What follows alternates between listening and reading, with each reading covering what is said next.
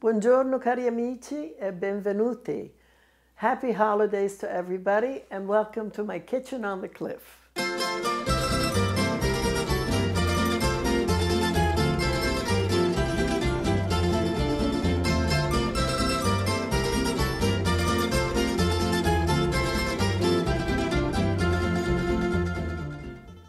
Since we're still in the midst of the holiday season, I'm going to make a dessert today that is loved by everybody because it is not only delicious, little balls of dough dipped in honey. They're called struffoli, and in Sicilian they're called pagnucata. So if you ever heard that word from your grandmother, that's what they are. It's the same thing. They're made all over Italy. And they are not only delicious, but really beautiful to look at, decorative and very festive. They're always decorated with sprinkles, you know, those Italian sprinkles, and decorated with candied cherries. I'm following the recipe from my book, Sicilian Feasts, which has just come out in a third edition. And that third edition will include beautiful photographs that our cinematographer Francesca has done. So here we go. We use 3 cups of flour, and we're going to heap the flour on the measuring cup and then whisk off the top. So 1, 2, and 3.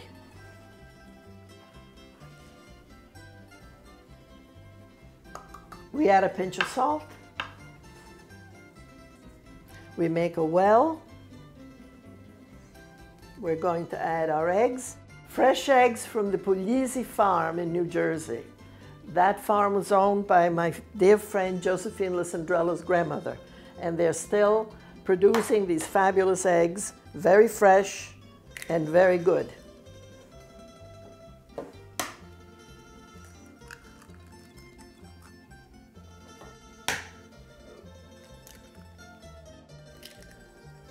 So now I'm going to beat this. Okay, you beat the eggs with a fork, and as you beat the eggs, you incorporate some of the flour. You can do this in a food processor or a KitchenAid, but I just wanted to do it by hand because why wash a bunch of machines when you can just do it this way? So I'm incorporating flour into the eggs. I'm using my hands to really combine the ingredients. If you find that your dough is too stiff, add 2 tablespoonfuls of vegetable oil. If you find that it's too loose, add 2 tablespoonfuls of flour. But always add these things one at a time. You add 1 tablespoon of oil or flour so that the dough remains very, very soft, pliable, and silken. All the flour has been absorbed by the dough, so I'm going to add a dusting of flour, and I'm going to knead it. You don't want the dough to be sticky, so if it's slightly sticky, just add a teaspoonful of flour, dust your surface with the flour. This is pleasant to do, it's therapeutic. You end up with a beautiful dough, and you will make a magnificent treat out of this. This is the final shaping. We're going to shape it into a ball. We're going to add a few drops of oil so it doesn't form a crust. And we're going to cover it with a bowl and let it rest for 20 minutes. Now the dough has rested for 20 minutes. I'm cutting it in half, and I'm now cutting it into small pieces and shaping each piece into a rope. The ropes should be a little bit thicker than a pencil. Making struffoli during holidays is really a family affair. Everybody can get a little flour on themselves and tell jokes and laugh and just enjoy the doing. I'm using my favorite tool, the bench scraper, to cut the struffoli into little pieces. I use a bench scraper to gather them up and put them in a dish. The bench scraper is a multitask tool. It's wonderful for cutting. Something like this, where you don't need a knife, the bench scraper is much easier to use because you can push down on it and it cuts perfectly. Last rope. Our struffoli are now ready. They've been cut, and now we will deep fry them. Before you begin frying, You're going to get a pan covered with paper towels, and whatever you fry is going to be placed in that on the paper towels so that the towel will absorb whatever oil might be left over. Now I'm turning the heat on to medium, and I'm going to take 4 or 5 pieces and do a test. And when those are the color that you want, which is beautiful golden color, we know that the oil is the right temperature for the rest.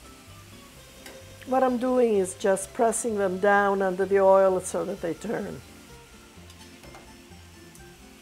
Okay, here we are. And they are all completely dry. There's really no oil residue. But if there is, the paper towel will absorb it. By the way, anytime you are deep frying, you must have a cover next to you, because should this flame up, which can happen, you take your cover, you cover it, and the flames will disappear. Hopefully that will never happen, but this is a precaution. See, these are the things that make us fret sometimes. Oh, it takes too long to do this. Well, it really doesn't. And of course, as our Aunt Anna in Rome used to always say, il lavoro iniziato è mezzo finito. The work that is begun is half finished. That sometimes it's more painful to think about doing it than actually doing it. You watch these carefully. You don't walk away ever from anything that you're deep frying. But you watch and you see when they're all a kind of uniform golden color, and then they're done. You don't want them to brown, you want them to be just golden. And here we go, the last batch.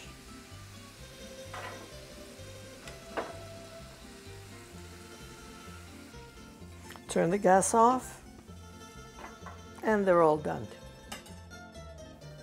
While we let the struffoli cool, we're going to make the glaze. Now, anytime you're measuring honey, you will take spray and spray the cup. Okay, the reason for that is half of it won't stay in the cup. We are going to measure 1 cup of honey. I use my wok, a small wok for this, and you'll see why, because it's very large and I can mix it very easily. So I'm going to pour the honey into the wok.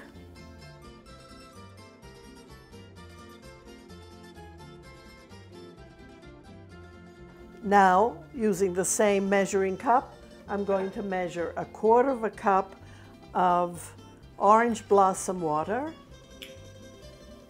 just 2 ounces.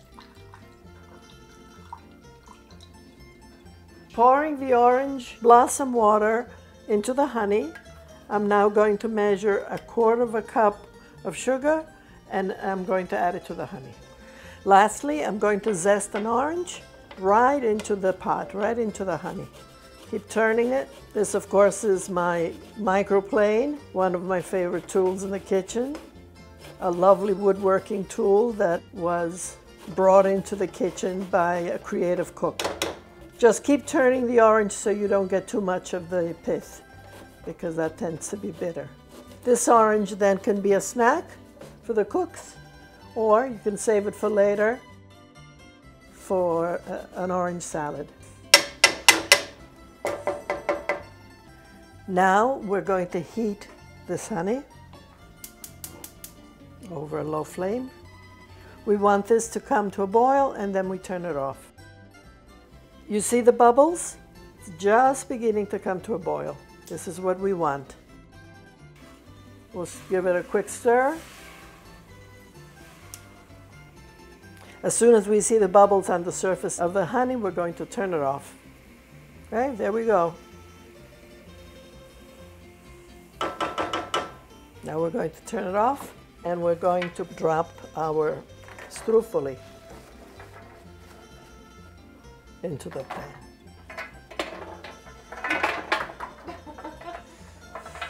We lost a few struffoli, but we have plenty more.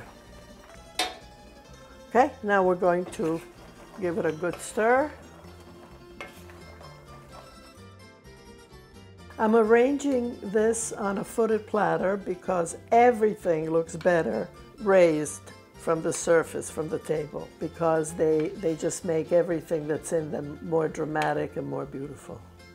And of course, the most recognizable feature of Struffoli are the sprinkles, tens of thousands, nonpareil, whatever you want to call them. But that is the wonderful festive addition to this dessert. We will decorate it with candied cherries. Green and red is holidays and Christmas and the Italian flag and whatever you want it to symbolize. Now that you know how to make struffoli, don't wait for the holidays. Make them anytime you need a quick dessert, because they are so delicious. Now let's see if they are delicious.